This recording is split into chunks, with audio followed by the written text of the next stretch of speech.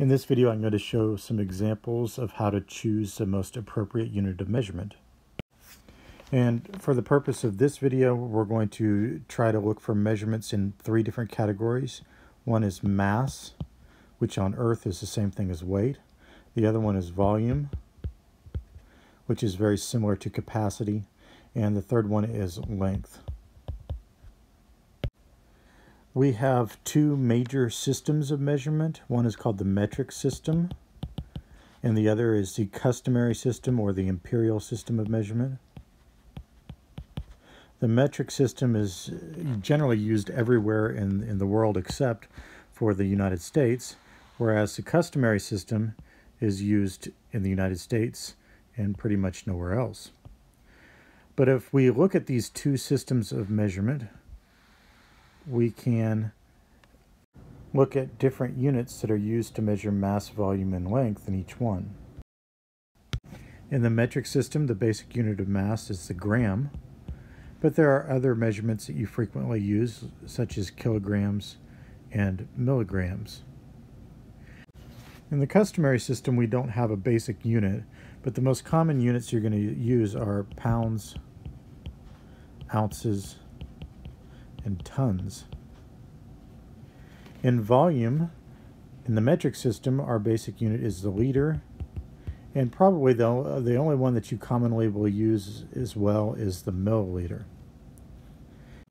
In the customary system, we usually use measurements of capacity, which are the gallon, quart, pint, cup, and then other things like tablespoons and teaspoons.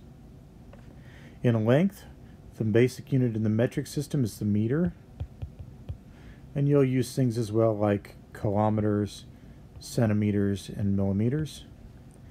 In the customary system, the most common units of measurement would be the mile, the yard, the foot, or inches. When we're talking about measuring mass, we're talking about how heavy something is. It's the technical definition would be the amount of matter that is in an object. On Earth, the amount of matter that's in an object and its weight, which is the gravitational pull of an object, are equivalent. Volume refers to the amount of three-dimensional space that an object occupies, and it's very similar to capacity. Really the only difference is that when we're talking about capacity, we're talking about containers.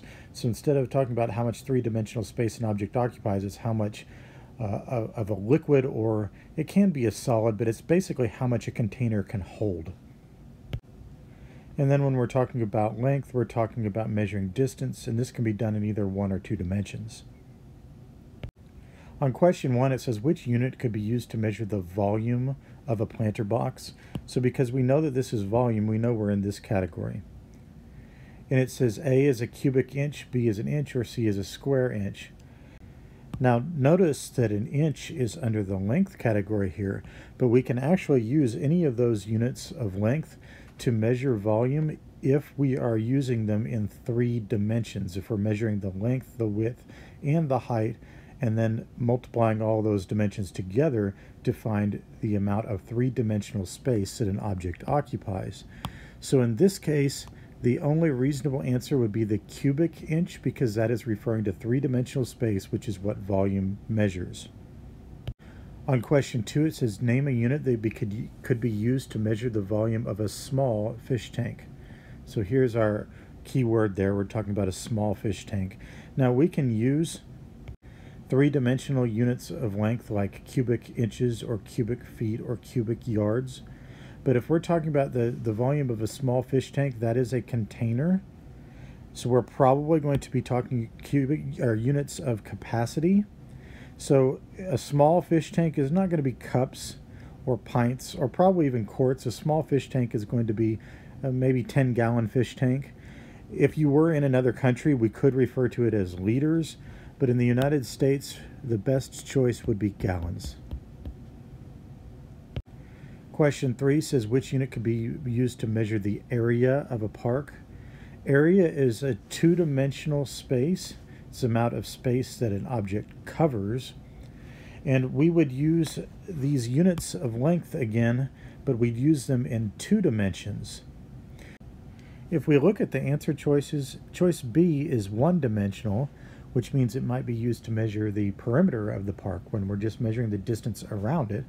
And choice C is 3-dimensional, so it would be used to measure the volume of something. Choice A is the only one that is in 2 dimensions, which is what area is. And a park is going to be a fairly large amount of square meters, but it's not going to be square kilometers. Square kilometers would be, you'd be talking about cities.